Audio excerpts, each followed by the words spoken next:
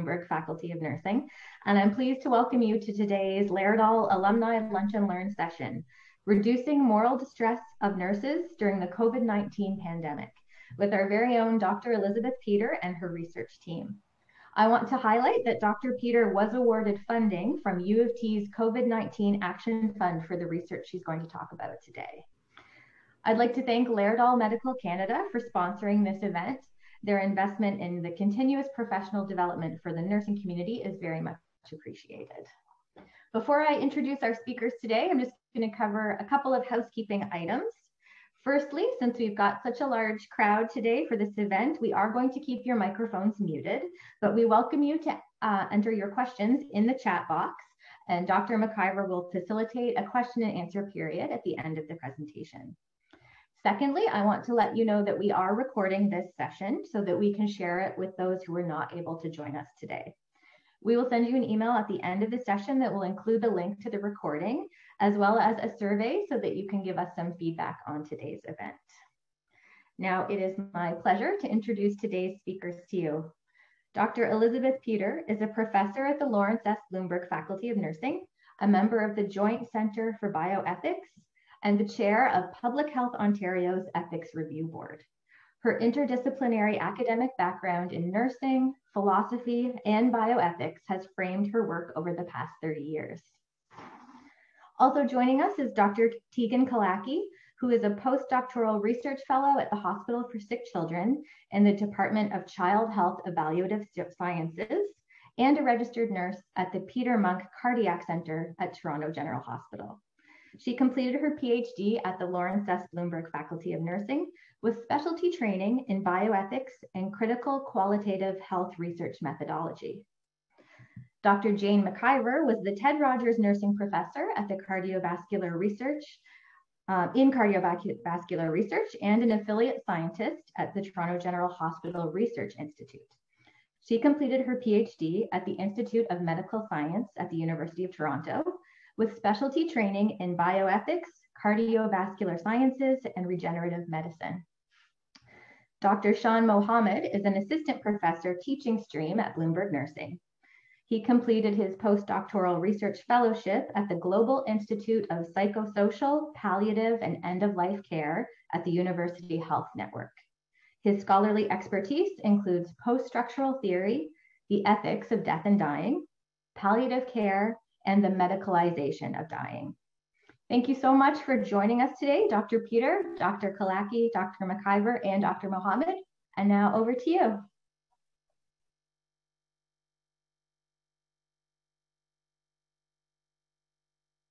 I believe Tegan will be sharing the screen. Wonderful. Okay. And thank you for that introduction. As was mentioned, the title of our work is Reducing the Moral Distress of Nurses During the COVID-19 Pandemic. You've met some of the presenters and authors. There's, Sean Mohammed, Tegan Kalaki, and Jane McIver. But along with that, it's also Carolyn Variath and Connor Chason, who have been working on other aspects of this project, which I will get into in a moment. A special thank you to the Toronto COVID-19 Action Initiative that's made this research possible, and also a real heartfelt thank you to all of our participants. And I think some of you may even be on watching this right now, so thank you again. Without you, we couldn't have done this. So a little bit of background. When this research call came out in the spring, we were already hearing media reports that nurses were experiencing moral distress. And we also recognized that research from other pandemics with other coronaviruses, particularly SARS and MERS, were identifying nurses' moral distress. And as we moved along in this research, there were also some very recent studies that came out speaking to nurses' experiences of both moral distress and distress during COVID-19. So moral distress is a term that I think probably most of you are familiar with. From a research point of view, it's a very tricky and contested term. We're not going to get into all of the specifics of it, but normally it's thought to be those reactions and responses, the full range of psycho-emotional and physiological responses that someone feels when they cannot behave and act in a way that's consistent with their values, principles, and commitments. So the classic definition, if you will, of moral distress speaks to constraints that people experiences and the type of reaction that they have when they believe their moral norms have been violated. Moral distress is important, however, because it lets us know that some unrelieved human suffering is there, and that we have both the potential power and limitations in our actions. Previous research has shown that nurses feel a high degree of moral distress, often when they believe that there's aggressive treatment that they deem to be unnecessary. Nurses also experience this kind of distress when they're in a hierarchy, which is very typical in clinical settings, when they don't have the voice they need to act on their values and beliefs. And the other thing that comes up more in low-income countries, but to some extent in high-income countries too, is the distress that occurs when there is a shortage of resources. So there are two purposes to our study.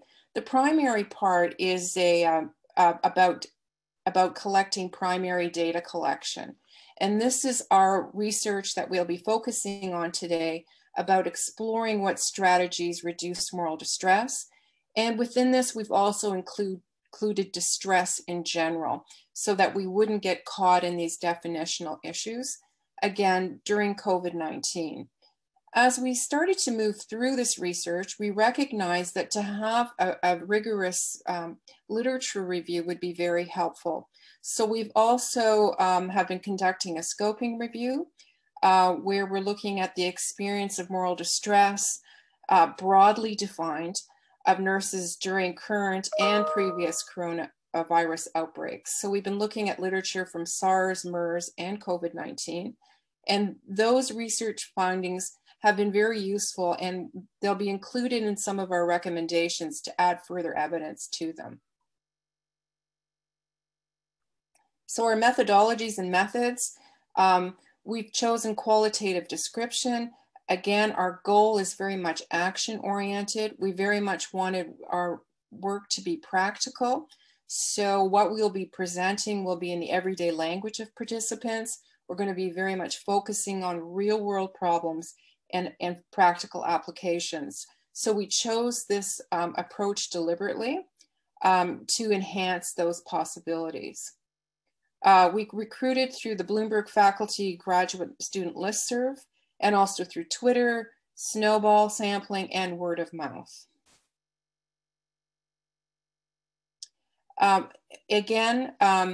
Well, the other thing I should mention, we really tried to sample the best we could in terms of finding a very heterogeneous sample. And when I tell you what the sample is, that will make sense. So some of the methods that we used for this were semi-structured interviews, and we did these over Teams. And that worked quite well. And I think it also helped people participate who were not in the city of Toronto. We use reflexivity throughout to understand who we are and who we've been in this research, and to understand how that has an impact on our interpretation of our findings and some of the implications. And we've been engaging in thematic analysis. Again, this is a very straightforward kind of research approach. We were looking for patterns and concepts and meanings in the data. So our participants, so far we've had 24 registered nurses participate. All of them had provided some kind of direct clinical care to someone with COVID-19 or with the suspicion of COVID-19. We've had within that mix some RNs who had leadership in education types of positions, but they were all those nurses who had some direct involvement with care. So those are our participants. We have included a diverse range of practice areas: critical care, transplant, COVID assessment centers, a number of community care people and public health and so on, along with pediatrics, labor and delivery, and mental health.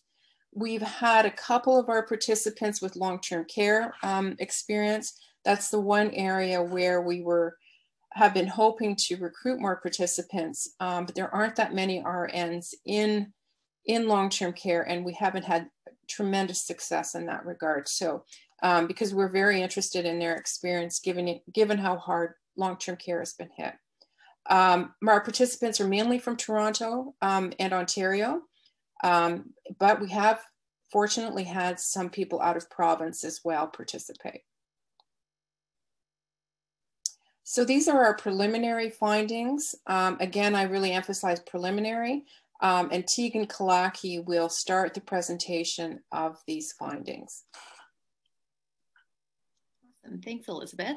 So I'll just be going through some of the initial and kind of preliminary themes that we've found as we've started analyzing the interview data that we've collected. So one of the first major themes was the fear of infecting both the self and others. So nurses were not only concerned with catching COVID themselves, but were just as concerned, if not more concerned, with actually passing the virus on to others. So as we know, especially at the beginning of the pandemic, there were limitations to equipment and PPE, such as surgical masks or face shields, which nurses discussed was scary for them and concerning, as they didn't know if they may be at risk for actually catching COVID-19. Beyond that, they were especially concerned that they could pass the virus on unknowingly to their family, elderly parents, or children at home. And this was a major concern for many of the nurses we spoke to. Beyond their family, some of the nurses were also concerned even with passing the virus on to the public. As one example, one of the nurses we spoke to had contractors coming into their home for repairs and wasn't entirely sure about what to say to them about their work environment and their involvement in treating patients with COVID-19. And then finally, nurses were especially concerned with actually passing the virus on to their patient, especially those who were working with immunocompromised populations, such as the transplant nurses and nurses who work with elderly patients.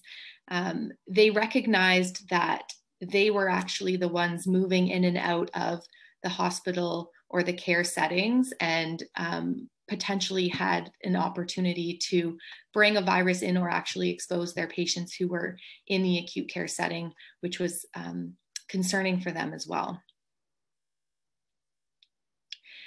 So moving on, a major theme that I'm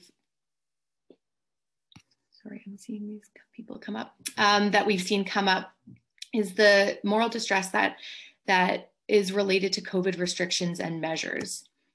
So there's a number of different restrictions and measures that have impacted nurses' experience of distress. And I'll just briefly touch on a few of these examples. So some nurses expressed a lack of confidence in their skills that was a result of changing staffing models. So either being redeployed to areas that they weren't familiar with, or in a lot of acute care settings, having nurses from wards or units be trained to be able to go work in the ICU. If needed. And one of our participants noted that they were not an ICU nurse and they weren't feeling confident in kind of managing these patients independently. There was also a lack of resources, which really impacted the distress that nurses would feel. And this is not only kind of tangible resources in terms of PPE or equipment, but just in terms of staffing and nurses as resources themselves. And in this example, the nurse who was working with the homeless community and in the shelter system felt that they weren't able to provide the level of care that they were used to providing. Just because there was only one of them and the usual services and resources had been completely shut down, and there were fewer nurses available to do the work that they were doing. Another concern that came up related to COVID restrictions and measures was the withdrawal of treatment that may have occurred with a lack of nursing input. As Elizabeth mentioned, end of life situations can often be morally distressing for nurses, especially where there's measures of aggressive care. But this nurse in this example felt that there may have been a situation where care or treatment was withdrawn from a patient in order to reallocate beds or make space in the hospital setting for other patients, and that they felt generally that nurses are happy to keep chronic patients stable and going, but that a different decision might have been made in this situation because of the COVID pandemic, which placed restrictions and kind of challenged resource allocations. One of, I think, the most major themes that came up that connected for moral distress of nurses was the lack of family support that was a result of limitations on visitor policies. And this, I would say, came up across the board for pretty much all of the nurses that we spoke to in all of the different settings. And just as an example, from this nurse who worked in labor and delivery, they had a patient who had 5 previous losses and had finally carried a baby to term, but during the delivery process had developed a fever, which this nurse explained can be common during the labor and delivery process, but because of the new COVID restrictions, she had to ask the husband to leave before the baby had been born. And she just expressed how awful this experience was and how horrified she was to actually have to ask family members to leave their loved ones in some of these extremely challenging situations, and have them experience illness and kind of life events completely alone. There was, again, moral distress related to reduced or compromised services. This was especially seen in the example where we look at the transplant population, and the nurse that we spoke to really thought about how many of her patients or people may have died waiting for a transplant during the time that all transplant surgeries and surgeries in general were put on hold unless they were extremely urgently needed. And so they talked a lot about how not only were surgeries unable to go forward, but organs may have been wasted or unused because people were still dying, but those organs weren't actually able to go to a new patient because of the restriction on surgical services. Nurses also mentioned frequently that they weren't able to respond to patient concerns as rapidly as they wished to because of the requirement of the isolation rooms and the PPE that was needed. So they mentioned things like seeing patients rip out an NG tube or an ET tube or IVs, or try to get out of bed unsafely, for example, and had to try to verbally interact with the patient as opposed to their usual response of rushing into the room and being able to respond to that concern. And that was really challenging for them. And then there was the compromised therapeutic relationships. And this was really challenging, I think, in a number of ways. But in this first example, we heard from a mental health nurse who explained that they had to lock a patient's door to, make sure they wouldn't come outside, or use chemical restraints until they could confirm that a patient was not COVID positive. And that those types of experiences were really distressing for nurses who wouldn't normally resort to those types of measures unless absolutely required, but because of the COVID restrictions, were required to implement some of those very restrictive kind of interventions more often. Also, nurses noted that just generally patients aren't able to see them and engage with them as well. They've got a face shield and gown and scrubs, gloves, and are just covered in PPE for their entire shift. And so they're really challenged to engage in the therapeutic relationship and connect with patients in the same way. So the final major theme that we wanted to discuss was the distress that comes up as associated with inadequate organizational or leadership support. So many of the nurses we spoke to felt that they didn't necessarily have much input or choice into things that happened to them in their work environment. This nurse expressed that her and her colleagues felt blindsided by the decision to become a COVID unit. She felt that there was no input from frontline staff when this decision was made, and that basically herself and her colleagues were being told that they had no choice and they were expected to come in and engage in work that looked very different from the work that they normally would have done without seeking their advice or input. Nurses felt that there was a lack of transparency, which kind of contributed to a sense of distrust that was felt by many frontline nurses. As this nurse noted, that they weren't clear on how the decisions around workflows were implemented or how infection prevention and control protocols were decided upon. And that because of this, there was a sense of distrust that developed between higher leadership, especially in regards to infection and prevention, due to this lack of transparency in decision-making. There was a sense that perhaps there was a lack of concern for nurses who did contract COVID. And there was one nurse we spoke to who did actually contract COVID-19 and expressed that they felt much more disposable after that experience than they had at the beginning of this or prior to the pandemic. And that despite the fact that they did catch COVID and recover, they felt that their organization or their leadership didn't care about them as much as they wished they would have, considering that they're on the front lines of fighting this virus. There was a lack of in-person contact with leadership. So nurses expressed that often leadership that was representing them or their governing body weren't present on the unit or on the ward, and didn't have much insight into what nurses were actually experiencing or struggling with.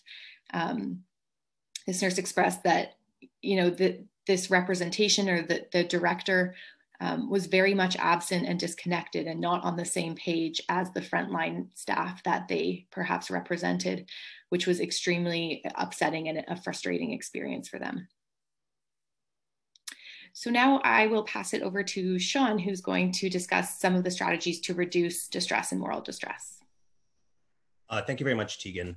So as part of our study, we did ask participants to discuss the ways that their moral distress, but also their distress in general, might be reduced. And I think one of the central aims of our study is, what are we going to do in practice? How can we support nurses to manage what's happening with regards to COVID-19?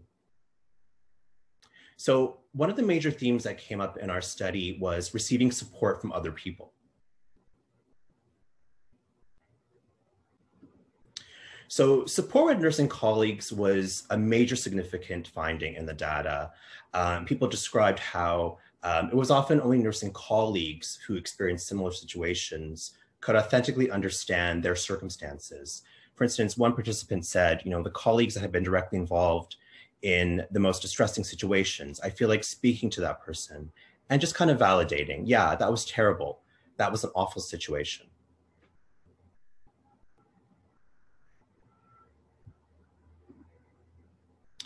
The interprofessional team also formed a source of support, and nurses described the importance of working collaboratively with other disciplines in very challenging clinical situations. So one really kind of powerful quote is that participant said, I think there's a recognition of the type of specific risk and difficulties for each profession that their interprofessional colleagues are recognizing.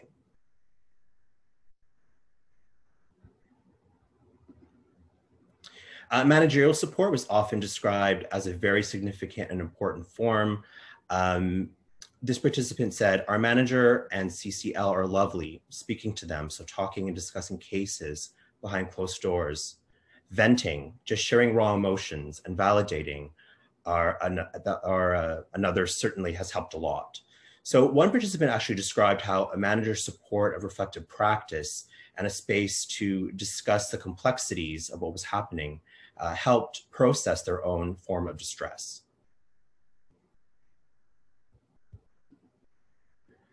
Some participants reported seeing a professional therapist, but this form of support drew a mixed reaction. Some participants described seeing a therapist as incredibly helpful, whereas other people said that a therapist would only have a limited understanding about the realities of nursing practice during COVID-19. And participants often described the support from their loved ones. So for instance, with regards to this mixed reaction, a participant said, "I don't want to talk to someone on the phone who can't possibly appreciate what I'm going through and what I'm living through right now." So again, the sense of nurses understanding nurses became really central in our data. We also asked participants about how patients, families, but also the broader public response to nursing work in the context of COVID-19, how did that impact their sense of distress and moral distress? So participants describe the importance of seeing some of their patients respond well to care and get better under their care. And that was highly meaningful and helped alleviate some of the challenges of engaging in practice in COVID-19. Nurses in our study also described how being thanked by patients and families for their care helped mitigate their own distress. For instance, one participant stated, "I might need some happiness from my patients, from my work. It's not that I just need happiness for my family and for my personal life. So when I see these patients who are waking up, starting to get normal, I feel very happy." We also asked participants about I call it the high profile label of hero that's sometimes described in the mass media and also other public discussions. And once again, there was a mixed response. Some participants described feeling really validated and appreciated by this kind of highly visible public outpouring. Other participants described how the hero label might eventually fade away and that their recognition of nurses might return to normal. So for instance, this participant said, "I'm doing the same work, I'm giving the same care that I do every day of the year. And when this is all over, I'm going to be doing the same kind of work when all the hero stuff goes away."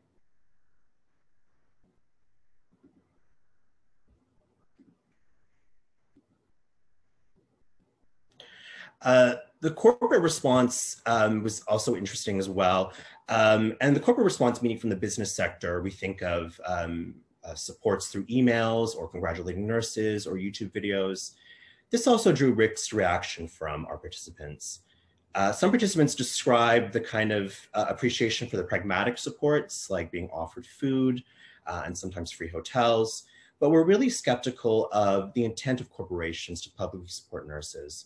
For instance, one participant stated very powerfully, "I personally started to feel it became a bit of more of a performative action, like a virtue signaling of companies just kind of jumping in to say that they did something for nurses or frontline heroes to make their company kind of look better."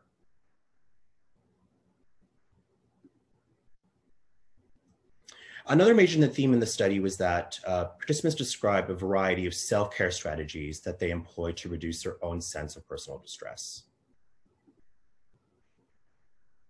For instance, participants described online shopping, exercise, and outdoor activities. Some participants also described meditation and mindfulness as a way to manage stress. For instance, one participant stated, "I've really never done it before in my life, but certainly when I'm having a stressful day at home or something like that, I kind of feel like something that I never thought I would use in the past, but I feel like now I have used it." Some participants also described the importance of prayer, spirituality, and reflection. So to conclude this section of our talk where we present our findings, I'd like to briefly summarize the kind of main themes in our study. So one of the major themes is that we looked at the origins or the sources of moral distress and distress in general. And some of our kind of broader themes include the fear of affecting others and self, COVID restrictions and measures, and also the lack of organizational leadership and support. We also examined the multiple ways that participants might reduce moral distress and distress in general. And some of the major themes that we uncovered in our analysis are receiving support from others, receiving the public's response, and also personal distress reducing actions. So I'd like to return it back to Dr. Elizabeth Peter, who will be discussing recommendations. Thank you, Sean. Yes, I'll be talking about recommendations, and some of these are at the individual level, some are at the organizational level, and some are at the level of policy. So depending on how you're situated, you'll have a different role potentially in these recommendations. And these recommendations we've taken out of our findings and also from some of the things that we're finding in our scoping review, again, to strengthen the recommendations. And we're attempting to be as specific and helpful as possible. So some fundamentals, and generally speaking, these would happen at the level of an organization. And no doubt, throughout, there need to be consistent and robust infection prevention and control policies. These need to be in place. I mean, obviously at the beginning of the pandemic, there were more shortages of PPE. There was less known about COVID-19. And so as far as we can tell, these things are getting better, but these need to be consistent and having that adequate access to PPE. Because from an ethics point of view, certainly nurses are ethically important in and of themselves, and their self-care is important. And without that, they really can't adequately turn their attention to other people. So all of those things need to be in place for both the safety of nurses and their patients and their family members and so on. Some of these things are sort of self-evident. There needs to be appropriate staffing so that workload doesn't become another issue with respect to stress and also with respect to infection control. Our participants so frequently talked about visitor policies, and those really need to be clear, publicly available, and written whenever possible so that there is consistency. So when nurses are having to reinforce those policies, those visitors know that it isn't just a decision that, you know, is made, you might say, on a whim, that this is about something about entire organizations and the rationale behind those visitor policies. Again, some of these things are fairly obvious. Continuing with any of those self-care activities that people are doing on an individual level. We found lots of support in the literature as well, speaking to the importance of things like exercise, family, hobbies, meditation, and prayer, and so on. So those things and having the opportunity to engage in those things are very important. I think, though, one of our biggest takeaways was the importance of moral community. And this is something that's created both by individuals and organizations. There's an entire literature on moral community. I've given you here one definition by Woschel, and it speaks to clinical environments or organizations, in fact, being large moral communities, where people come together with common ethical commitments. And Woschel here also talks about the importance of self-care. And so leaders of moral communities need to make sure that we're all taking care of ourselves, because without that, we can't build the kind of support and so on that people need. Again, throughout the studies that we looked at, we found the importance of collective moral support. We saw that in our own data, how important it was for nurses to be supported among each other with both the nursing team, the interprofessional team, having that potential for moral dialogue. Some people talk about having a moral space to be able to talk about hard experiences, about challenging cases, and having that mutual respect and opportunity for reflection.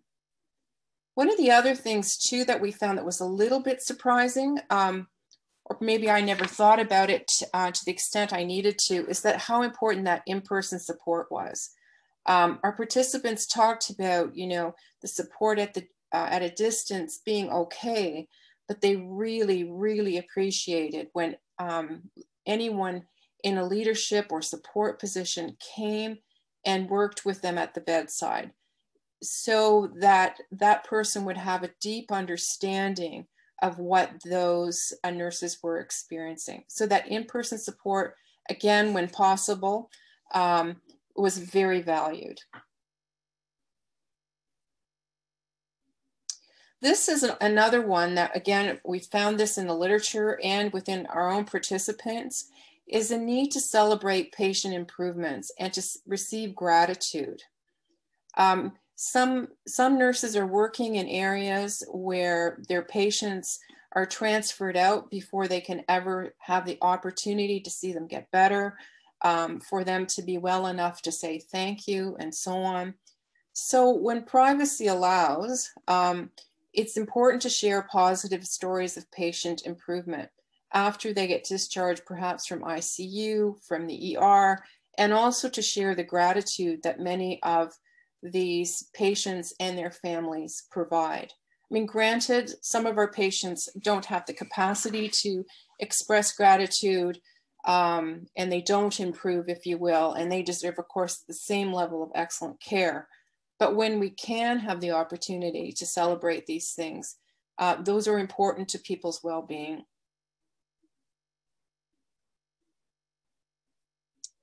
Another thing is with respect to leadership.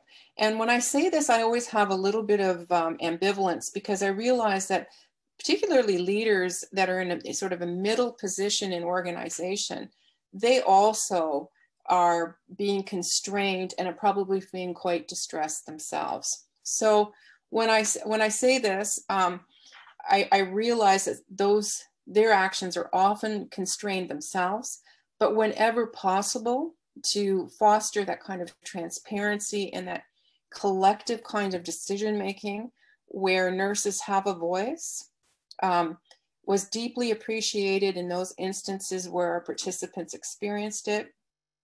Excellent communication is needed, educational opportunities.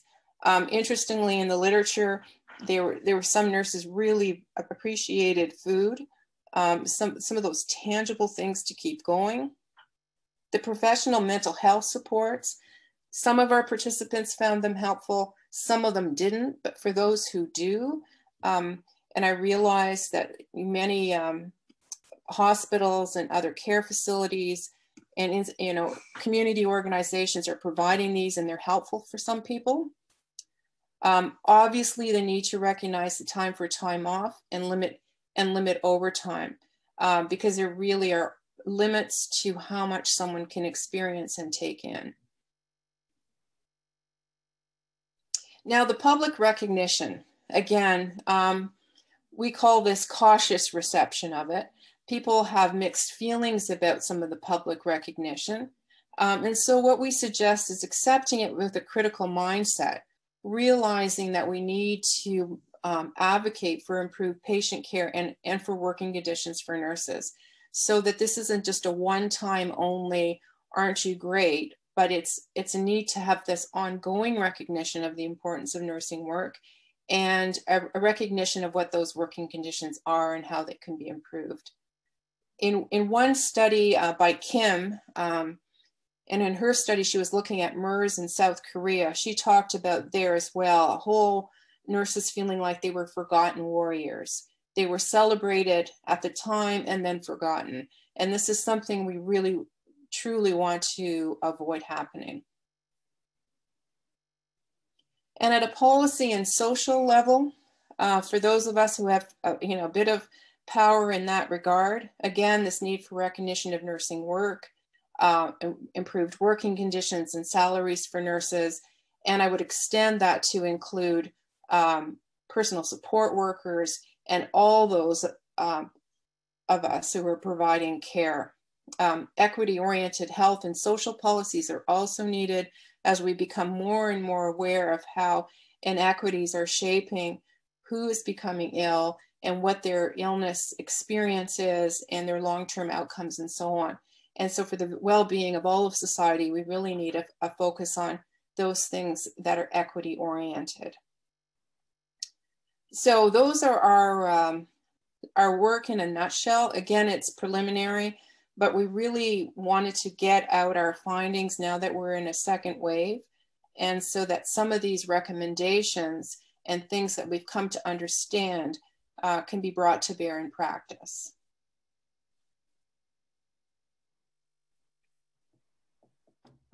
Great, I'll take over. My name's Jane McIver.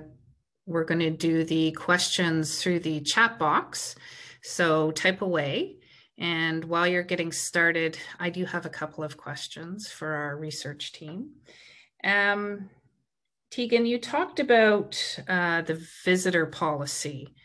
Was there any strategies that participants mentioned that helped improve the communication between patients and families who were separated because of COVID-19?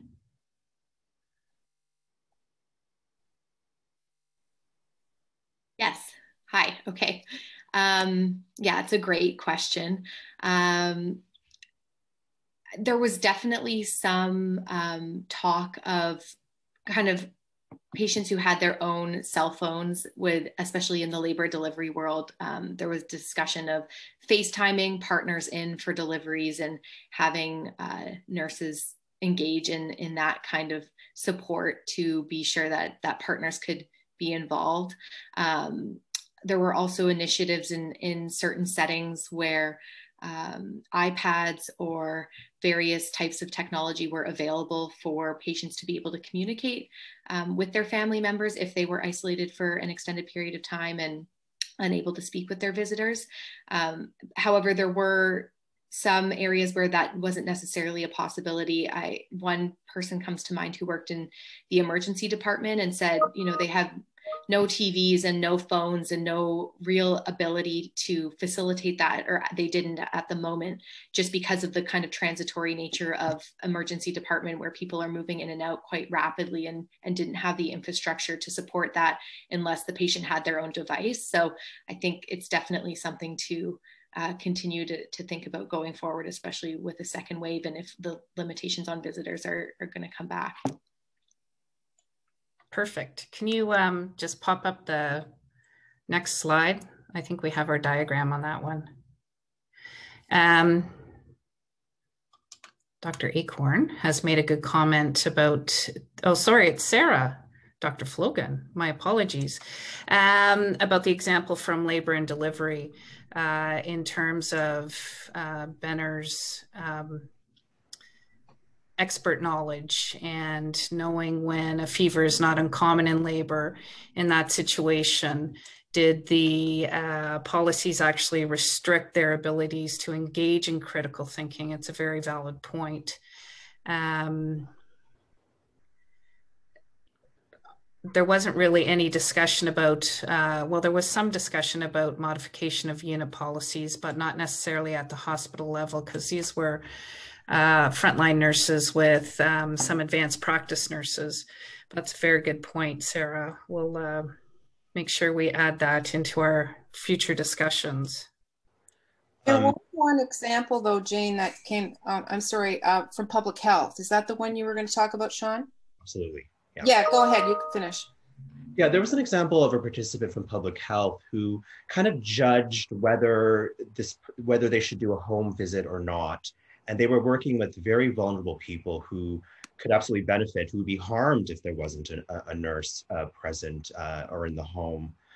So the nurse described really appreciating the manager's kind of respect for their nursing judgment and their critical thinking to kind of, when there was absolute need for a visit, to kind of be flexible around the policies around no visitation. But I think the nurse really appreciated a kind of a dialogue as opposed to kind of a rigid enforcement of the policy related to COVID. Great. And sorry, I'm trying to catch up on my very tiny chat box. the overwhelming burden that is placed on bedside nurses having to be the enforcer. Elizabeth, do you want to talk a little bit about that in terms of moral distress and the nurses having to enforce some of these restrictions? Yeah, I mean, what makes this so distressing for nurses is obviously they're the ones that are in close proximity to these family members and to the patients and so on, which is going to put them in an acutely distressing situation. And so obviously, wherever there is input from nurses, this is a very good idea because, you know, visiting policies are there for a reason. But, and I know I put this in, you know, we put this into one of the recommendations, there also needs to be ways of using those policies in an intelligent and clinically informed way. So when there are exceptions made to them, it would be very good that nurses could use their clinical judgment. So perhaps they're more of a good guideline. The way they're typically used in hospitals, that's what's happening. As long as those are informed by, you know, great evidence coming from about COVID-19. But there are situations where I think we're asking nurses to do the impossible and things that are not in their own best judgment. So this again came up in our data so frequently, were those visitor policies and the confusion around them too. Their inconsistencies around them was something that came out a lot.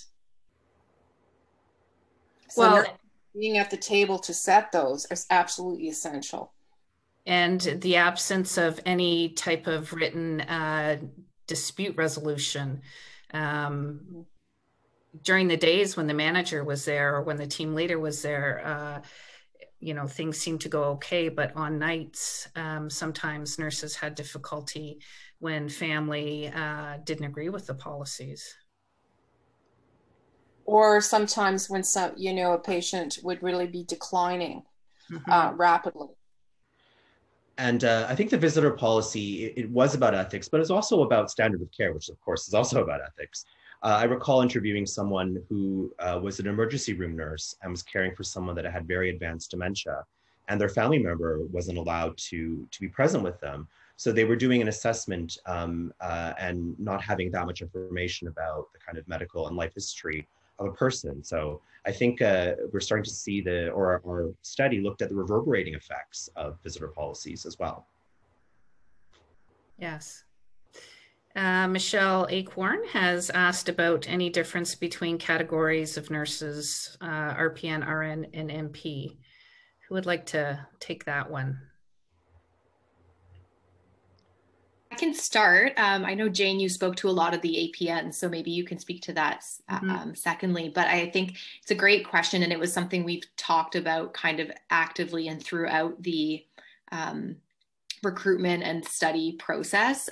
We initially wrote the study up for RNs and had a lot of interest from APNs as well. And so did include a number of APNs in different environments.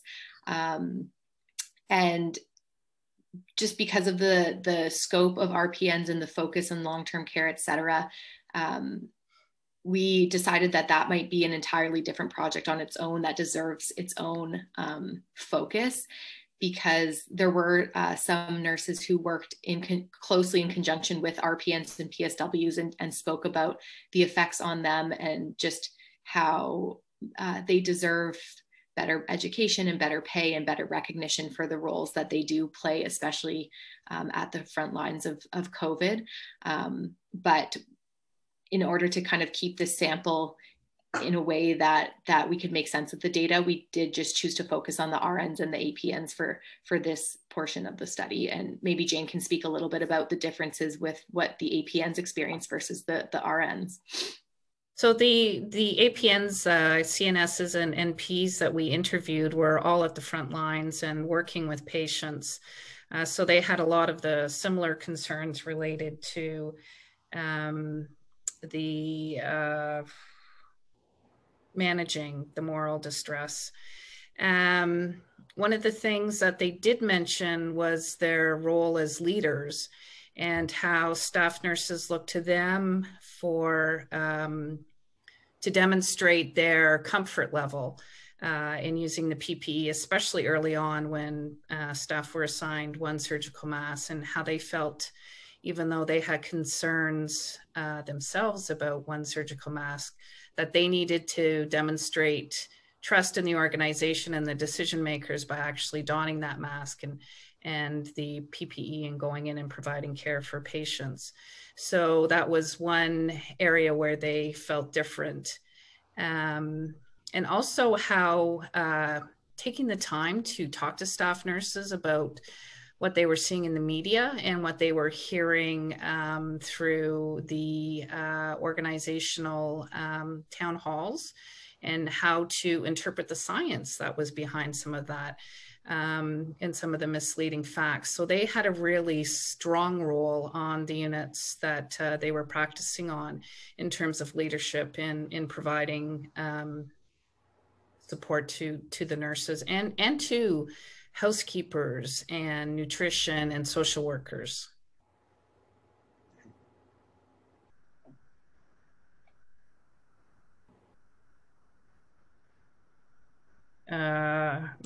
Michelle's asking another question. Michelle, I don't know what APM means. Oh, APN.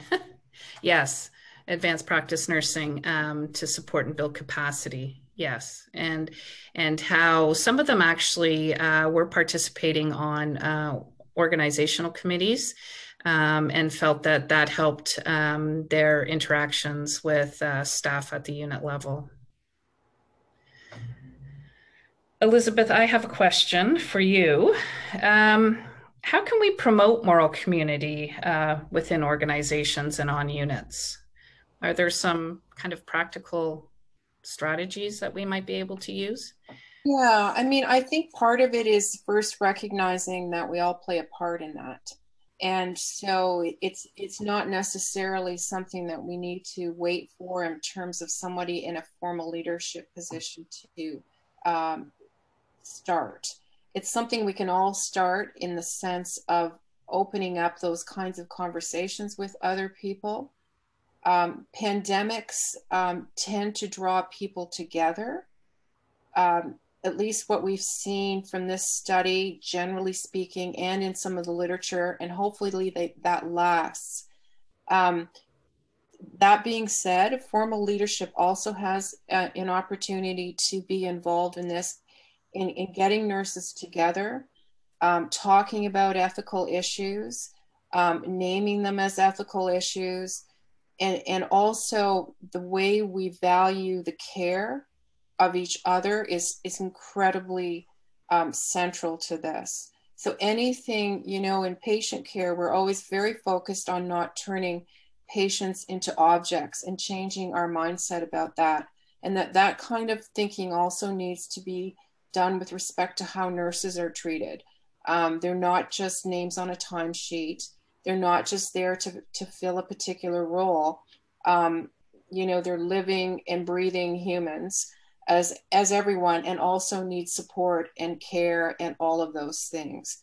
So those things are in general, there has been in recent years more emphasis on that, but it's central to ethics. And again, having those ethical conversations, they can come from an ethicist, they could come from a chaplain, but they can very much come from anyone working in any capacity. And I like the way, Jane, you talked about other people working in a setting. You know, we typically refer to the interprofessional team, but we also have people who are cleaning, people who are providing admin support, and they're all part of that culture as well, of being able to mutually rely on one another.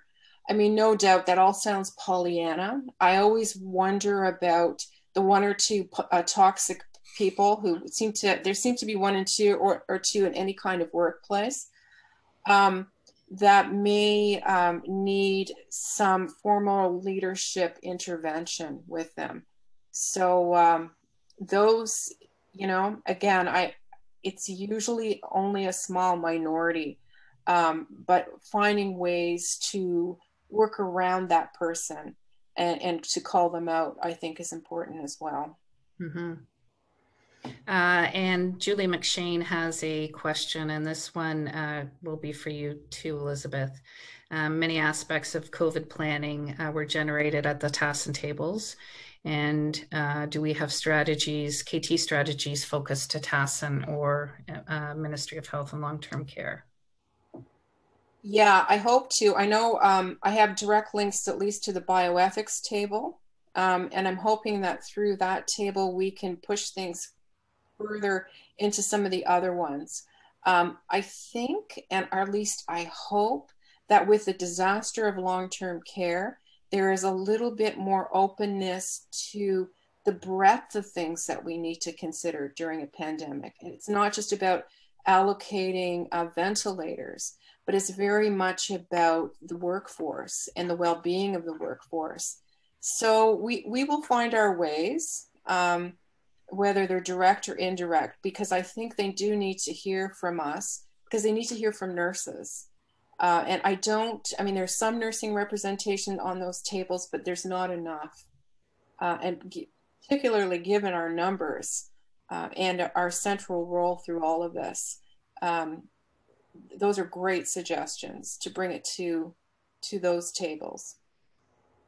And there is some interest from the chief nursing officers at some of the downtown hospitals who have offered to help us disseminate some of that.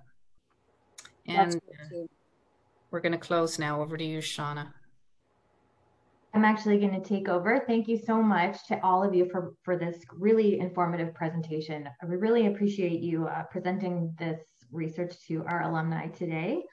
Thank everyone on the line for attending. We really appreciate you being here today. Please stay tuned for the invitation to our next Lunch and Learn, which will be on November 17th. And finally, just some thank yous again to Laerdal Medical Canada, to Shauna Spicer, and to the Bloomberg Nursing IT team for helping us to organize today's event. And we look forward to sending you an email with the recording of this session, as well as with a survey for some feedback. So again, thank you so much, everyone, for being here today, and enjoy the rest of your day. Thank you. Thank you so much.